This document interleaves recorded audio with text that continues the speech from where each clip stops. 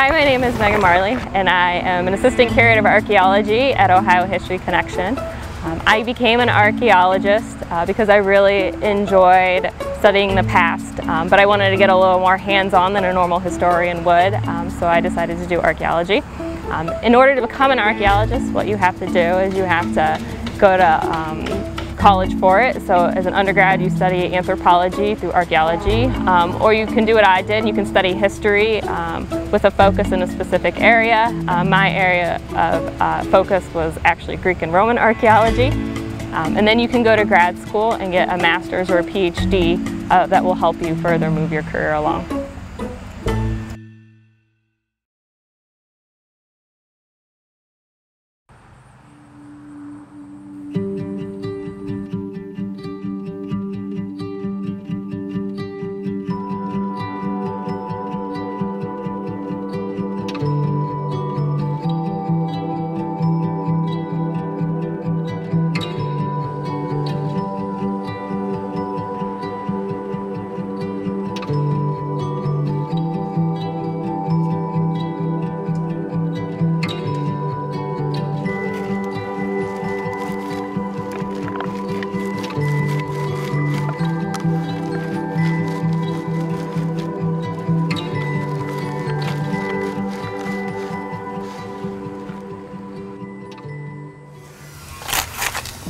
We're working at the Harding home, actually excavating test units where they plan to plant trees, and we're just making sure that when they dig holes for the trees, it won't disturb any important archaeology here, any part of the story of the Harding home that would be lost if it were to be excavated without archaeological excavation.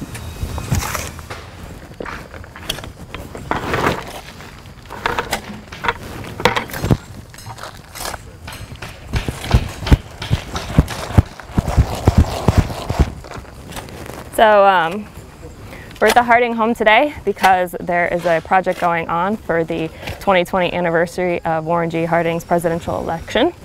He ran his campaign from his front porch, which is why this house is so important, besides the fact that a president also lived here. So anytime at any of our sites we have site improvements going on and there's ground disturbance, we dig the dirt in stratigraphic layers. We take the shovel, put them in the screen. These are 1/4 inch mesh, and we push the dirt through.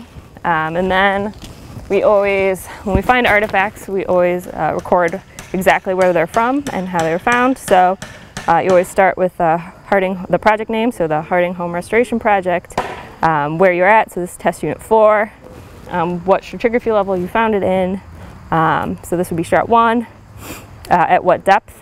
So we started at the centimeters below surface, so we started at 0, so we started on the surface, and we haven't hit the bottom yet, and then the date, and then the excavators.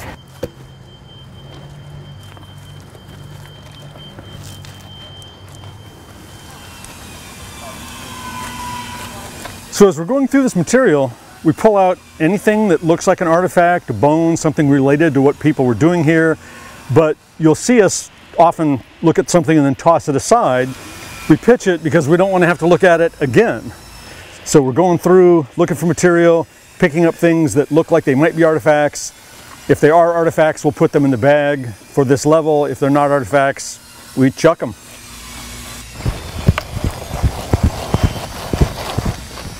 So if you're doing archaeology on your own in your backyard, or doing a new site improvement and you find an artifact, it's always important to document exactly where you found. There's actually some apps on your phone for the public that they can use where it will get your GPS location that you can later share with somebody if you want to share your find with an archaeologist. So you'll see, we're not just digging a hole as fast as we can, but we're digging it very systematically. We're digging it carefully, layer by layer. So right now, I'm peeling off the surface layers to try to get down to some more significant layers. But we do this because an archaeological site anywhere is like a book with the most recent pages at the top, and as you read through the book, you get deeper into the story. And if you just dig a hole, you'll end up mixing elements of those first pages with the last pages, and it'll be all mixed up and you won't be able to tell the story. So the idea is to excavate the site a page at a time. So then you're reading that story, or able later when you go through the notes and the analysis to read that story almost as it was written. Of course, we're reading it backwards because the end of the story is up here. The beginning of the story is deeper. This allows us to read it a page at a time back in the lab.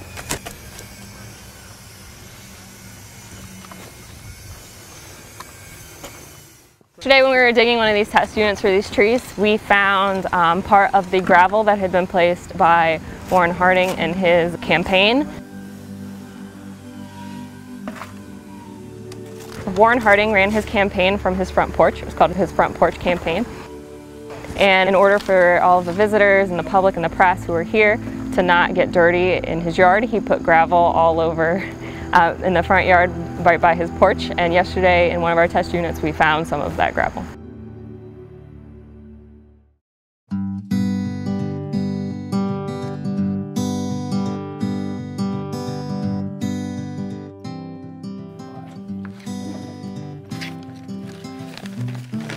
What we have here are some artifacts that we brought back from the Harding home. We have quite a number of objects here. They aren't particularly spectacular, but it's all part of what we do archaeology for. So we have an assortment of things. We have window glass and bottle glass, whiteware. To people that don't do archaeology or think that it's all finding marvelous objects as you see on television, these are rather inconsequential items. But to us, these are clues of what took place in the past, or part of a big puzzle, or pages from a book, so to speak, that each one has a little story to tell if you want to take time to listen to what it has to say.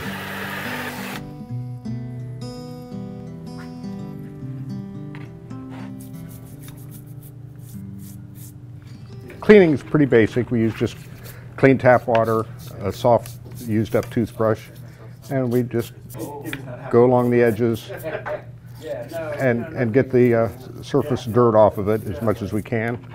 Now this is a piece of bone. I'm not sure exactly what bone it is, but you can tell that it's got this cut mark on it where it was cleaved, perhaps by a butcher, indicating it was some cut of meat. Contrary to what you see in movies and on some television shows, a lot of archaeology is going through stuff that people left behind. It's a record of their activities. You can look at all the fancy objects that you see in museums. That's one thing, but you want to see how people really lived back in whatever time that you happen to be investigating. And you look through the things that they discarded through everyday use. Somebody's got an expensive car in the driveway and you look in the trash can and you find a lot of tuna fish cans. You find out how they're paying for their expensive car. Very interesting is this small arrow point that I'll wash here.